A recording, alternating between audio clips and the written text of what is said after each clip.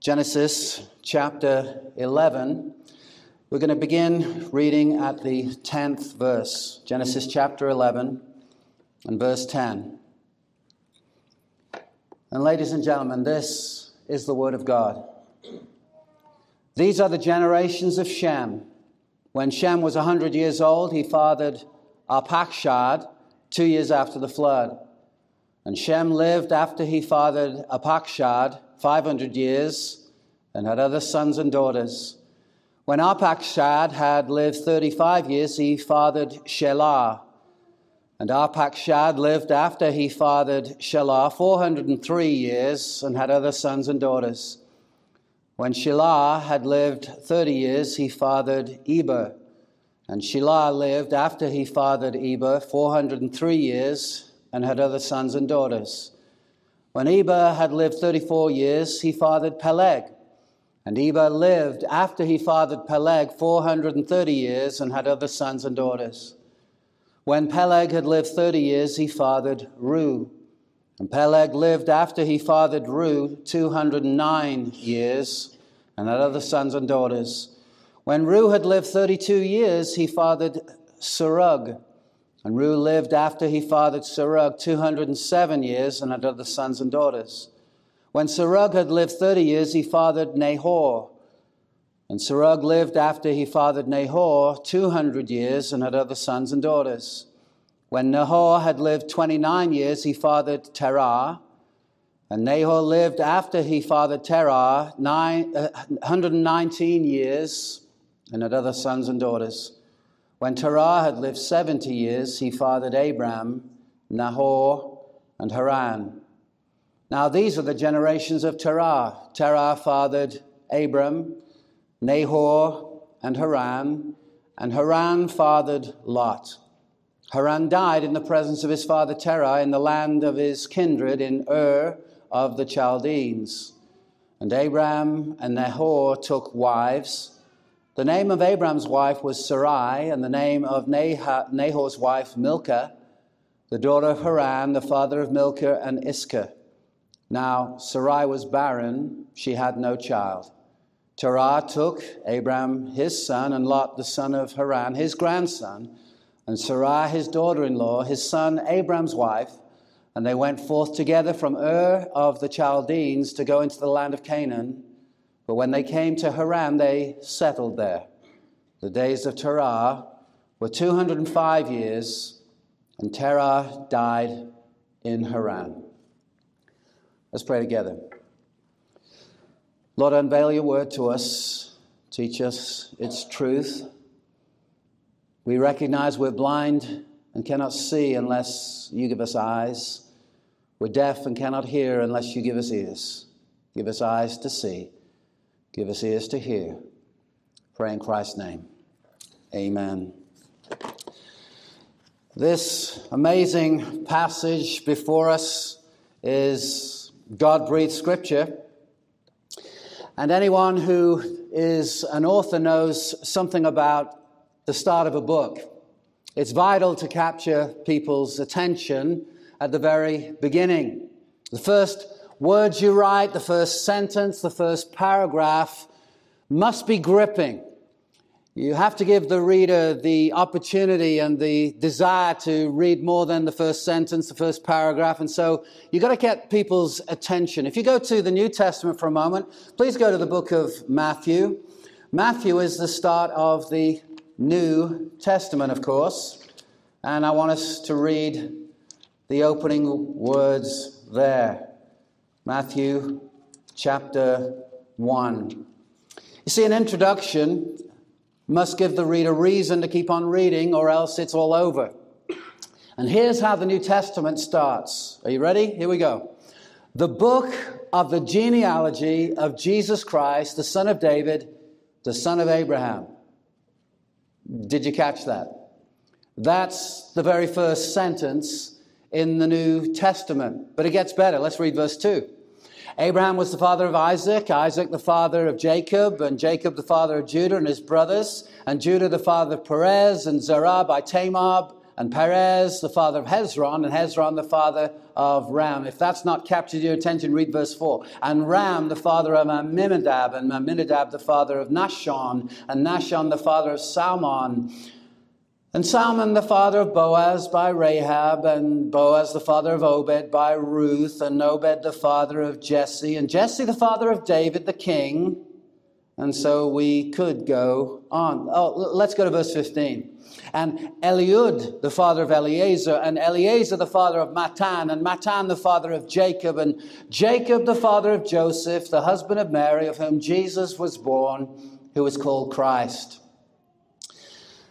I've shared once before, but it bears repeating. I was once in a service where I heard the testimony of a man who was born and raised in India, and he was giving his testimony of conversion to Christ, and he had traveled outside of India and found himself in a hotel room and opened one of the drawers and found one of the Gideon Bibles that oftentimes you might see, except it was simply a New Testament.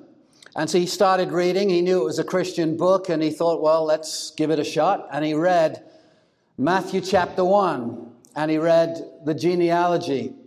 And he said, you might think that this is a kind of a boring thing. If you're reading through a Bible, you often skip through the genealogical records and the chronologies. He says, but that was the most dramatic passage I'd ever read in my life. And he said, it might amaze you, but I was converted on the spot in that hotel room. And I was thinking, why? Why exactly would that be? I mean, this wasn't John 3:16. This was Matthew 1 and the first opening verses. He was converted, down on his knees, crying out to God and looking to Jesus Christ for salvation. Here he was years later recounting the story. And he said, you need to understand, from my perspective, this was the most dramatic, jaw-dropping, spectacular beginning to the book, or any book I've ever read. And he was sincere. He was converted on the spot. You see, all he had known were gurus who perhaps lived in the next village or 8 villages away, who came out of nowhere. They arose out of nowhere. No one was interested in their genealogy. Some child who was the enlightened one, so-called, perhaps, deemed to know enlightening things. You go to them for information from the guru. But none of them had any kind of ancestry. They couldn't say, my father was this and he was significant. They just simply appeared out of nowhere. Here in Matthew 1, in contrast, was a man who could trace his heritage over centuries and even millennia, and thereby prove himself to be the long-awaited Messiah. If you're in Matthew, turn to the right and go to the book of Luke, the Gospel of Luke, chapter 3, where early on in the Gospel of Luke we have another, you guessed it, genealogy. Look at verse 34. Jumping into this genealogy, verse 34, the son of Jacob, the son of Isaac, the son of Abraham, the son of Terah, the son of Nahor, the son of Serug, the son of Ru, the son of Pereg. Does that sound familiar?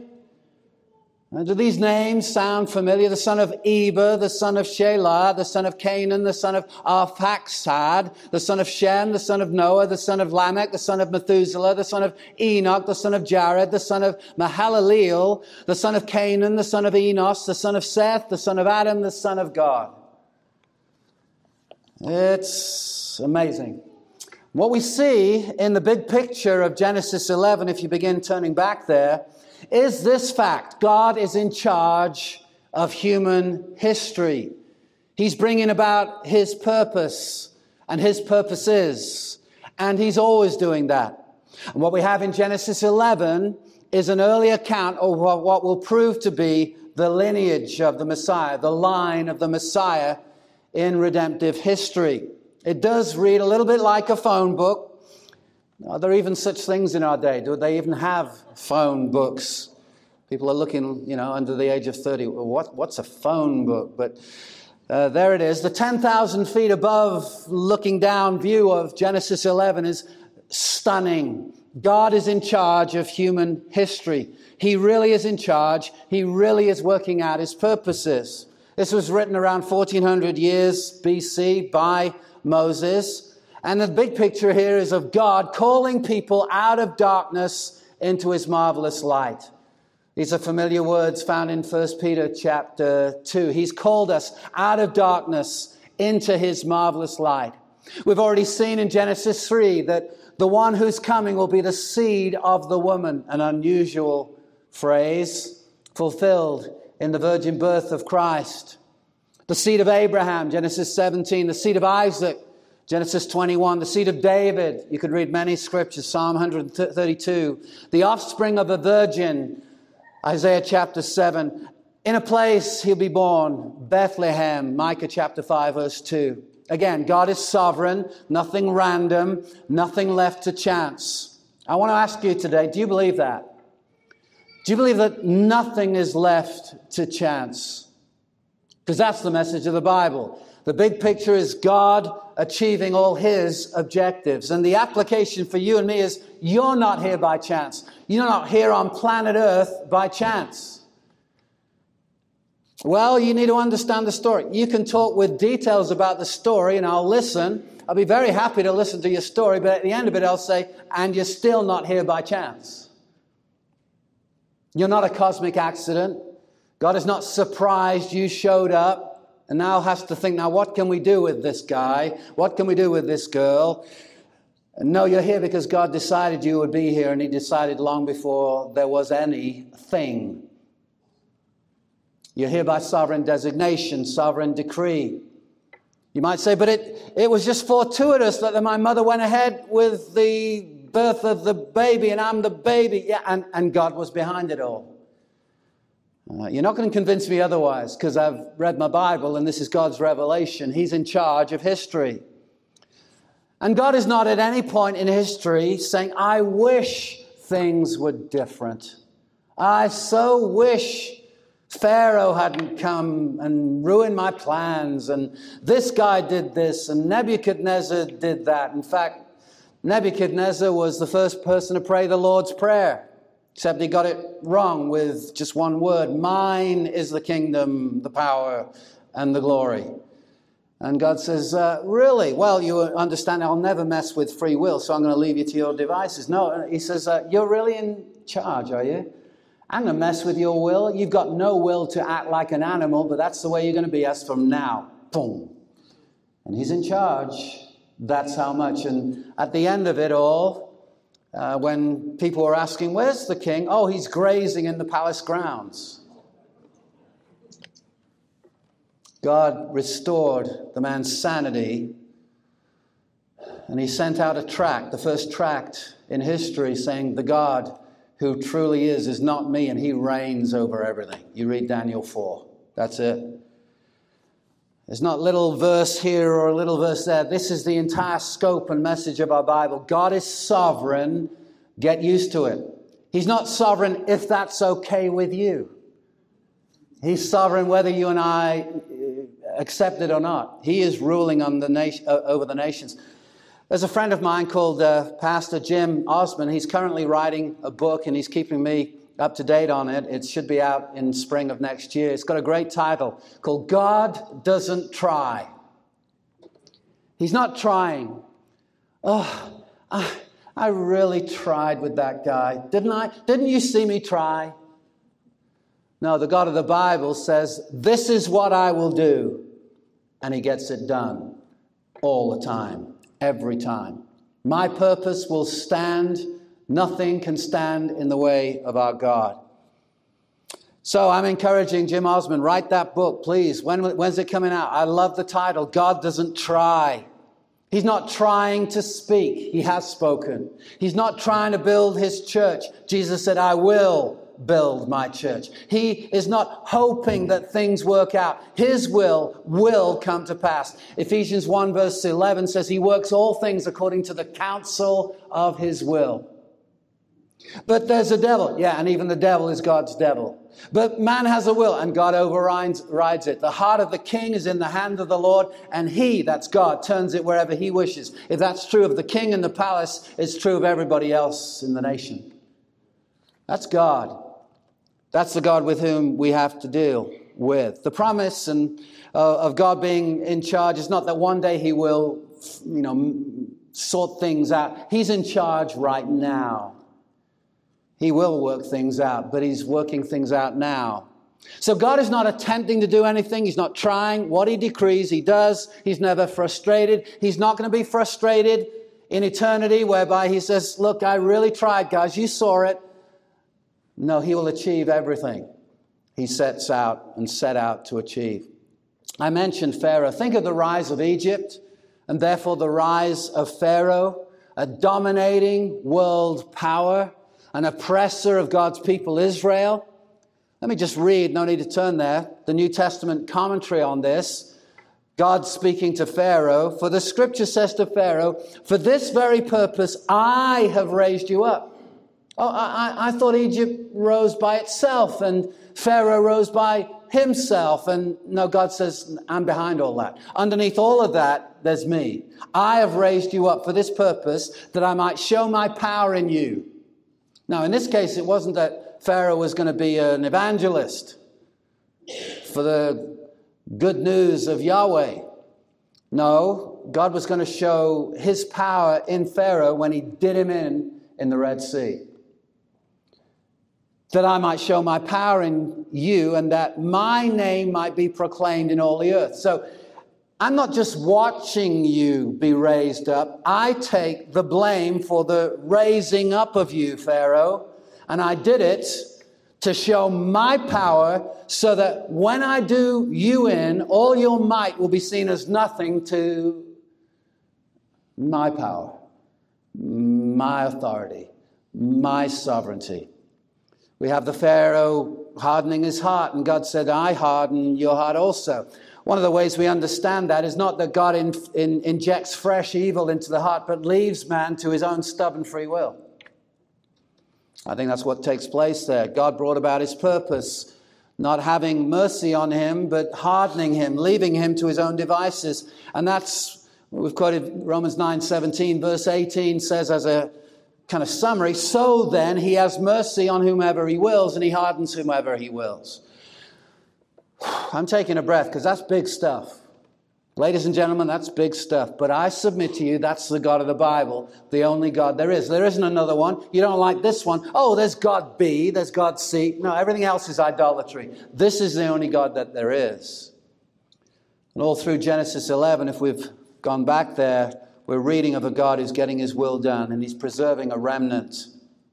Martin Luther, let me quote him, lest we suppose that Satan has been allowed to remove the sunlight of the word from the world and to suppress the church, the generation of the Holy Fathers is set before us to show us that the mercy of God, by the mercy of God, the remnants were preserved and the church was not completely wiped out. The Bible speaks of God's people, Israel, as the church in the wilderness. God has only ever had one people, those that know him. As we're in Genesis, I want to remind you of something we've gone over a number of times. It's divided into what we call 11 sections, marked by a Hebrew term, Toledoth, and it means account or generations, Toledoth, and there are 11 of them found in the book of Genesis. This is kind of a self-devised frame of reference to show the sections of the book. And we're in Genesis chapter 11, and it begins with one of those Toledoths. In our English Standard Version, it reads in verse 10, these are the generations of Shem. We've seen this before in chapter 2, verse 4, chapter 5, verse 1, chapter 6, verse 9, chapter 10, verse 1, chapter 11, verse 10 is the one we're looking at now. There's another one before we finish the chapter. Look at verse 27. These are the generations. Again, a Toledoth of Terah. And then there's 14 chapters without any. We find it again in chapter 25, where we find it in verse 12 and verse 19. And verse 10, as we go back to Genesis 11, verse 10, these are the generations, the Toledoth of Shem. And that's where God is focusing his attention. This is not an exhaustive list of everyone who could be listed. God's focus is on his redemptive work in history. And that's why the lens kind of narrows and we now have Shem in full focus, because that's where God is going to do his greatest work. Redemptive history. That's what we have in our Bible. It's not a record of everything that ever happened to the Chinese or this language group or everything that ever happened in the world. It's a record of God's dealings with men. It's redemptive history, but let me say this, it's redemptive history. It's true. It is what happened. And God is not recounting to us all the events of human history, but focusing on his special dealings in redemption. We know this in our ancient past, in the last couple of hundred years here in the States, as something called providence. People used to talk about that. People used to mention that word.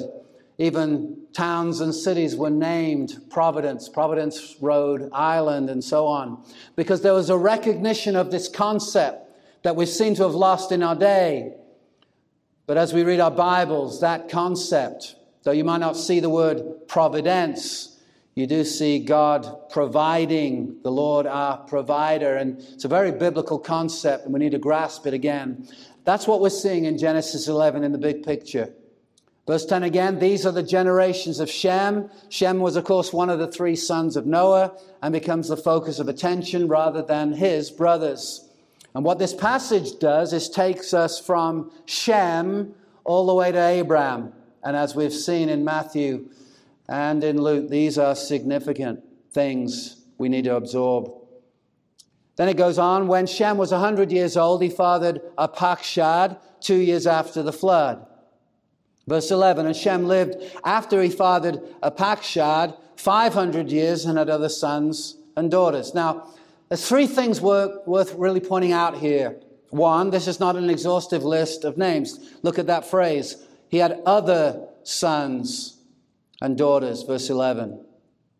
So they are not mentioned, but they are not mentioned by name anyway, but they are certainly in view. Second, you'll see that the lifespan of man is now decreasing, diminishing. We've already seen Methuselah, who was the longest person ever to live. The unusual name he had meant after he dies, when he dies, it shall happen. And the year in which he died was, of course, the flood. But the years, the lifespans are diminishing, and that will become more and more apparent as we go through the passage here. And thirdly, a thing worth pointing out is the age of a father. When the first child is born, that age gets lower and lower. It started off in the hundreds of years. When he was 2,000 years old, no. When he was 200 years old, he had a child, and now it comes down to 35, 32, 30. It's very, very different. Let's look at verse 12. When Arpachshad had lived 35 years, he fathered Shelah, and Arpachshad lived after he fathered Shelah 403 years, and had other sons and daughters. What have you got to say about that? Not too much. Verse 14. When Shelah had lived 30 years, he fathered Eber. Here I'll stop and I'll point out that name, Eber, is significant because from that name in the original language comes the term Hebrew. Again, very, very interesting. That's the earliest form of our modern day word Hebrew. Verse 15, and Shelah lived after he fathered Eber 403 years and had other sons and daughters. When Eber had lived 34 years, he fathered Peleg. And Eber lived after he fathered Peleg 430 years and had other sons and daughters. Peleg lived 30 years. Notice that. 30 years, verse 14. 30 years, verse 18. He fathered Ru. Peleg lived after he fathered Ru 209 years and had other sons and daughters. When Ru had lived 32 years, he fathered Serug. And Ru lived after he fathered Serug 207 years and had other sons and daughters. When Serug had lived 30 years, he fathered Nahor. And Serug lived after he fathered Nahor 200 years and had other sons and daughters. When Nahor had lived 29 years, he fathered Terah. Now, here we really need to focus. This name is very significant as he would become the father of Abram, later to be called Abraham. And God is going to make a covenant with Abram, hugely significant in our Bibles. Through Abraham, he's going to bless all the nations. So that in Galatians chapter 3, it says, if you have faith in Jesus, then you are sons of Abraham. You share in the promise. You're part of what God intended even all those years ago. Verse 25, and Nahor lived after he fathered Terah 119 years and had other sons and daughters. When Terah had lived 70 years, he fathered Abram, Nahor, and Haran. Now, I mentioned it's significant about Terah. Why is it significant? Well, some of his background needs to be understood. He was a pagan idolater and gave birth with his wife to Abram. In other words, Abraham was born and raised in a very pagan environment. Some of you can relate to that. But it was no problem for God, because when God calls someone, he calls them out of darkness, and God is not in any way threatened by the measure or the level of darkness.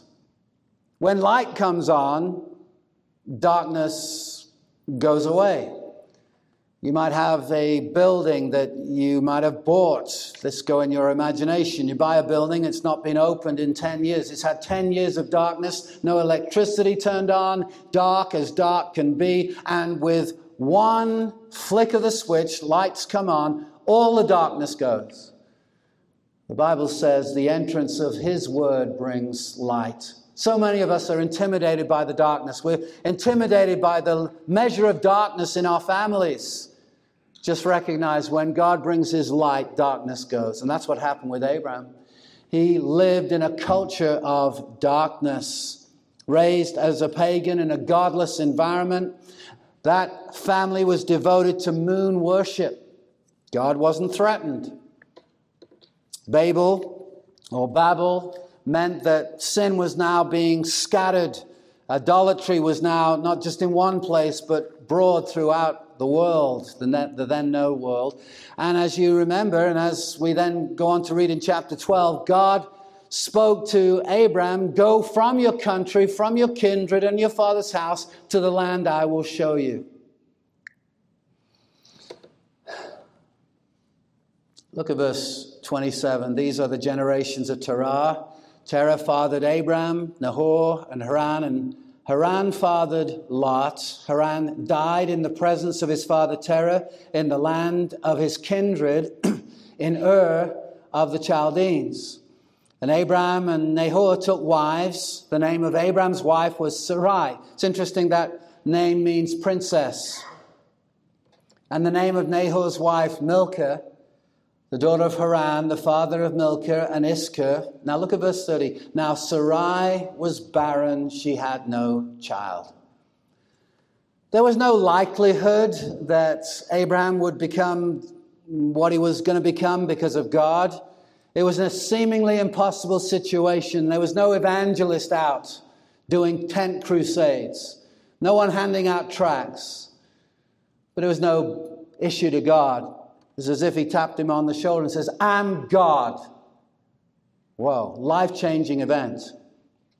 You might come from a very impossible situation, but again, I don't believe you're here on planet Earth by chance, and I don't believe you're here in this service by chance, listening to these words by chance. Just happen to stumble on this on the internet, or else you're here stumbling in thinking, what am I here for? Why am I here? God has tapped you on the shoulder and is speaking to you. And that is the revelation of what is known as the church.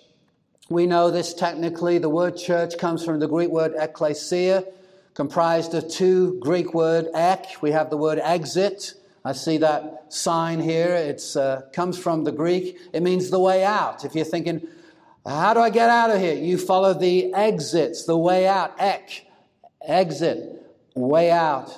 And the word kaleo, which means to call. And so the ecclesia are the ekklesia, the ones who are called out. There's a mass of humanity, and God, knowing that he's chosen a people for himself before eternity began, doesn't look down the corridor of time and wait for us to make a choice. The reason for that is if he did, all he would see would be us shaking our fists at God. We don't love him. We don't want him. God has to actually call us, and in that call, give us a new heart. And so God let's say he's coming for you. Your name is Melanie. Your name is George. There's a moment in time when God calls you effectively to himself. And he says, Melanie, out, I say. And you come out of darkness into his marvelous light. And 8 seconds before you didn't want the true God, now you do. How do you explain that? Was it the music? Was it the smile of one of the ushers? What was it? Did we get the right atmosphere? Did the preacher just get his timing right? What was it? Did we create the right mood? No. God spoke, and the attending Holy Spirit, the third person of the Trinity, invaded your heart and turned the lights on. People say, oh, you've seen the light, have you? Yes, we've seen the light. Read 2 Corinthians chapter 4. It's just as much a dramatic thing as creation. The same God who said, let there be light, has shone in our hearts to give the light of the glory of Jesus Christ. The glory of God in the face of Jesus Christ. God, at a certain moment in your life, you may have been 4 years old and unaware of it and can't even locate the time. For others, it was a definite, immediate event. You can even put the date on the calendar. Some say, somewhere in between the age of 5 and 8, I came to Christ. But understand this, there was a moment when God invaded your space and took out the heart of stone and called you out of darkness and said, you will be mine today. You've resisted and I have overcome your resistance. I'm making Jesus immensely attractive to you. And you didn't want him before. Some of you have come to Christ the first time you heard it, but that's kind of rare, it being the gospel. Others have heard the gospel 38 times, and it was that 39th time that God says, this is the day you're coming home. Out, I say, out, Melanie, out, George, and you come out from the broad masses of the people into the church. You're called out. That's the nature of what the church is, the called out ones. Many of you are praying for family members. And we give them the word of God because that's the means by which people come. Some people have the mistaken idea, we don't need to preach, we don't need to share the gospel because if they're elect, they'll come. No, the means by which they come is the hearing of the word of God. And we need to be about the means. Fathers need to teach their children, Deuteronomy 7. You don't know the end result of all that will take place, but you are responsible. And those two things coincide. We're responsible and God is sovereign. Can you explain that, Pastor? No idea. But those two concepts are certainly taught in Scripture. We're entirely responsible for our responsibility.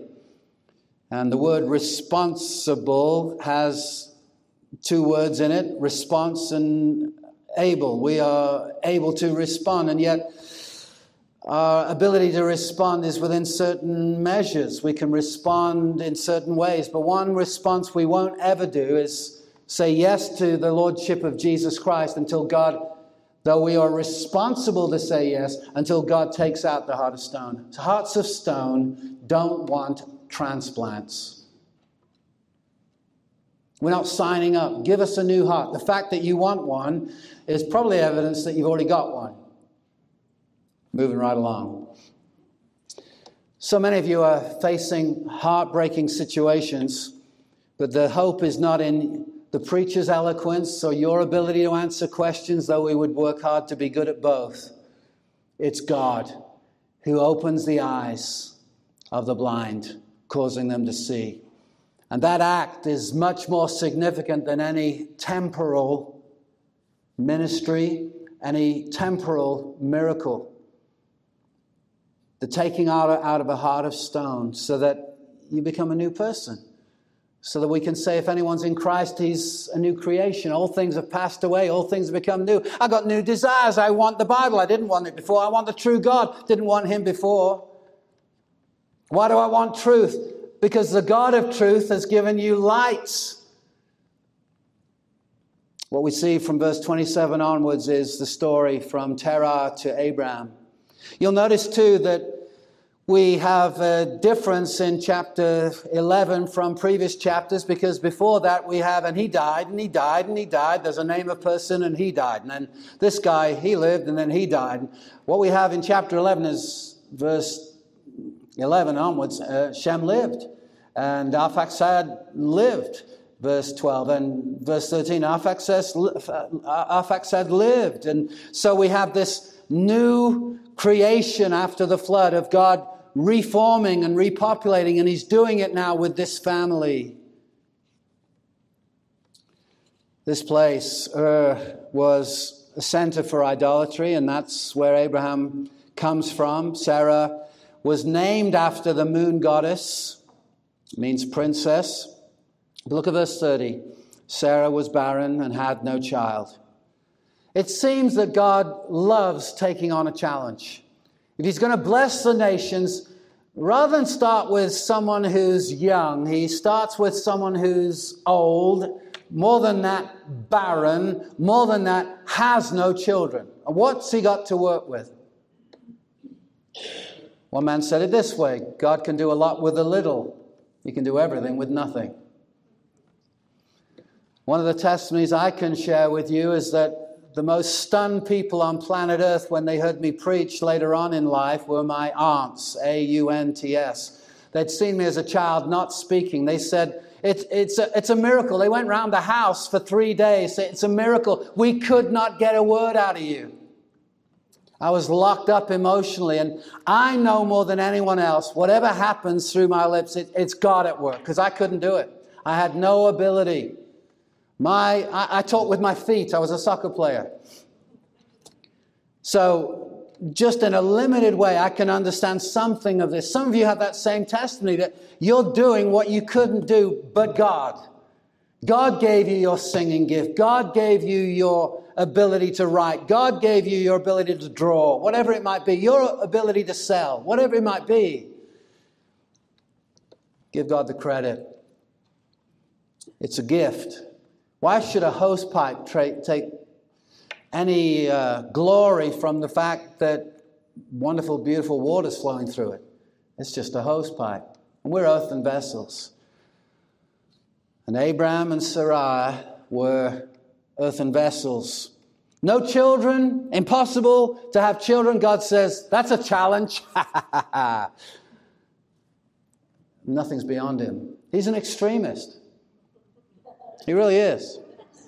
God chooses unlikely candidates. The big Mo, oh yeah, he's got it all. He doesn't think he's got it all. When God finally says, now it's time for you to be the leader of the nation, Moses says, you got the wrong guy. Can you use Aaron? God's got this habit of using people who don't think they can do it. A lot of times people say, you know, you're thinking about me as an elder. I could never do it. Oh, wow. You better watch it. God's looking at you with a lot of interest now. You don't think you can do it? That's his challenge. Whatever he might call you to do. Let's go in our Bibles to 1 Corinthians chapter 1 for a moment. There are some that God calls who have great ability. I need to say that. There are some who have great intellectual ability. People like Dr. Martin Lloyd-Jones was a tremendous preacher of the last century, and he was a doctor before he was ever a preacher. He had great natural ability. That would be true of the Apostle Paul as well. A great intellect. He had several doctorates in terms of what we would describe in our own day while he was still in his early 20s. He was just amazingly qualified. But that's not always the case. In fact, usually it's not the case. Look at verse 26.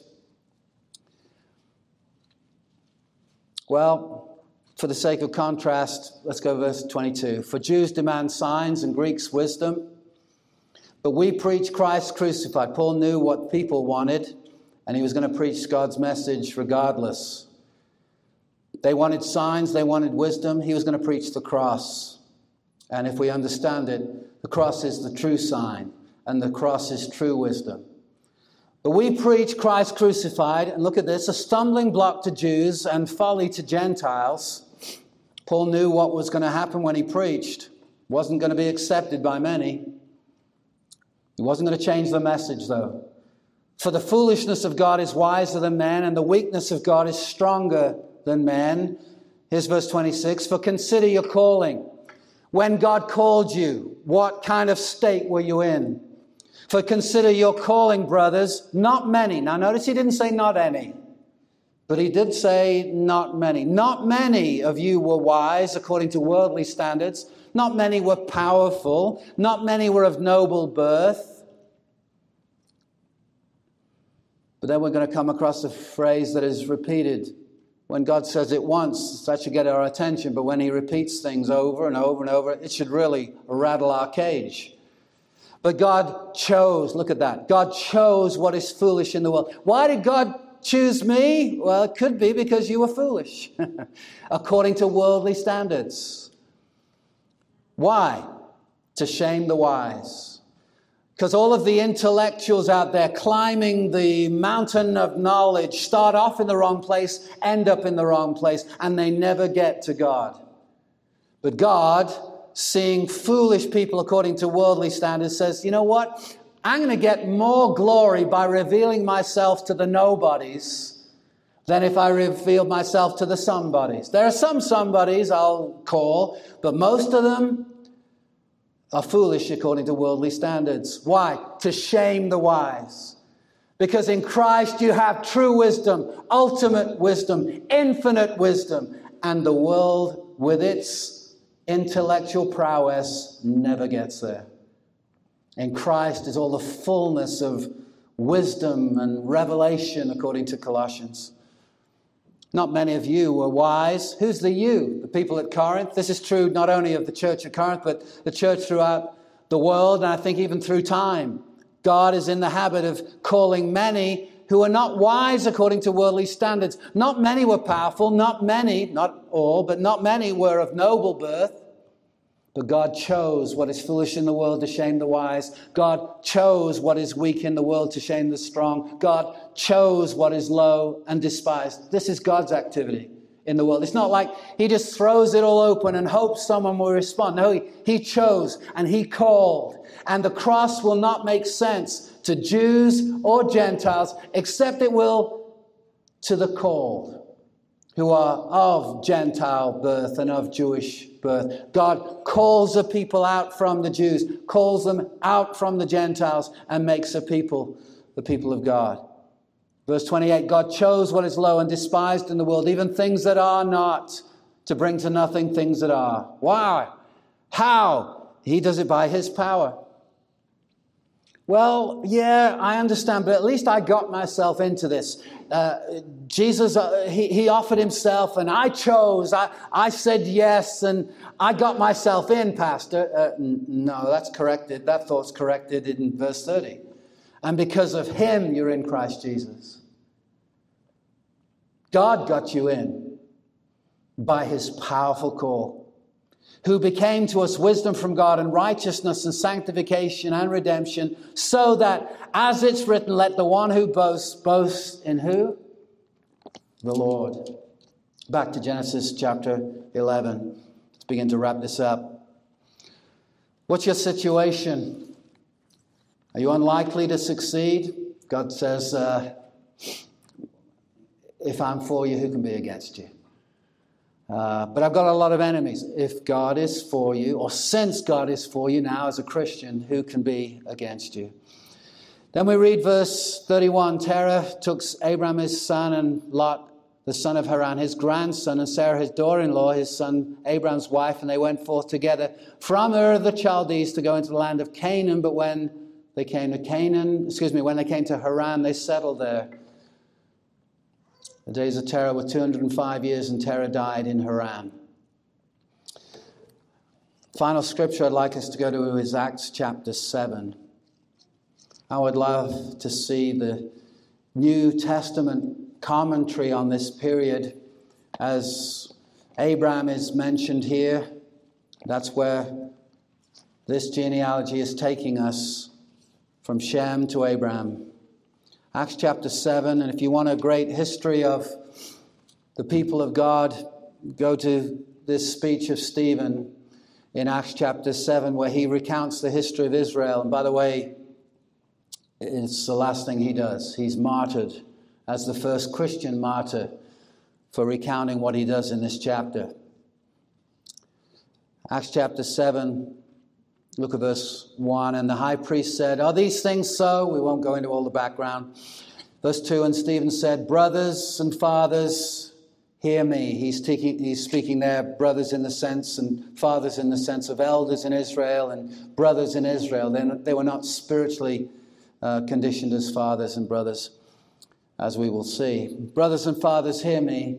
The God of glory appeared to our father Abraham when he was in Mesopotamia, before he lived in Haran, and said to him, 'Go out from your land and from your kindred and go into the land that I will show you.' Then he went out from the land of the Chaldeans and lived in Haran, and after his father died, God removed him from there into this land in which you're now living." That's the commentary. What is the commentary? It looked bleak. It looked like it was over. There was no hope, seemingly, except the God of glory appeared to Abraham. Without warning, didn't give a 2-minute warning, just suddenly appeared. And should you be a Christian, a true Christian, do you realize God has done the same for you? You might not have seen something with earthly eyes, but God has opened up your heart to see the Christ as he truly is. And he called you out from the world into the church. What we read is also unsettling in some ways, because it wasn't Terah who was called out, but Abram. Not everybody in Abraham's family was affected the same way. As far as we know, Terah died in unbelief, in his pagan idolatry, and died as a lost man. Abraham instead was converted. We see that in Genesis 15:6. Abraham believed the Lord, and it was reckoned to him as righteousness. And what we see is not an immediate obedience on his part, but a partial obedience. And perhaps that can be true of some of us as we move out from the world and we're still struggling to go all the way with God, because we've got these relationships and they hem us in and they keep us where we shouldn't be. But if you hear the sound of the voice of the Holy Spirit, follow him, follow the ways of truth, follow Christ. And they settled there, where in the place that was idolatrous. Maybe they felt at home, we don't know, but perhaps that's the case. And there was seemingly a process of obedience in Abraham's life. But Terah died in Haran, in his paganism. How do we come out? By the work of the Holy Spirit. But what means does he use? The means he uses is the gospel. Pastor John, could you sum up the gospel? I'd be glad to. It's a privilege to do that. The triune God, Father, Son, and Spirit, the only God there is, with an eternal love for one another, the Father loving the Son loving the Father, the Son loving the Spirit loving the other two members of the Godhead. Announced in creation in chapter 1 of Genesis, let us make man in our image according to our likeness. And man was made in the image of God, responsible to worship only him, to obey only him. But instead of that, they obeyed the serpent in the garden, and they, instead of rising, fell, and all mankind fell with him. That rebellion is born in the heart of us all. It's explained in the book of Romans chapter 5. In Adam we die, in Christ we're made alive, 1 Corinthians 15.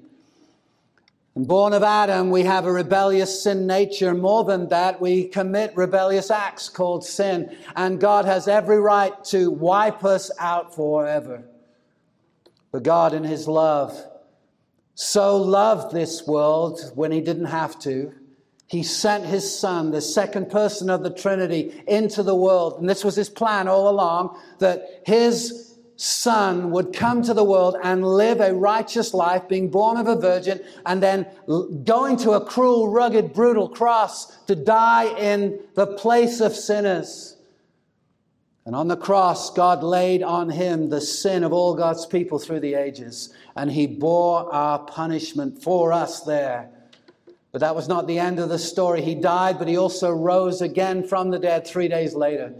And is now at the place of all authority in this universe, so that anyone who calls upon the name of the Lord will be saved. He hasn't made it difficult. It's just impossible for the natural man.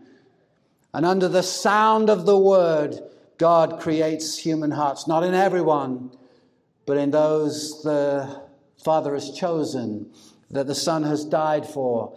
Then the Holy Spirit applies that redemption to the heart by taking out the stone of the heart of stone, and putting in a beating heart that wants to know God. And suddenly we want what we didn't want before. Has that happened with you?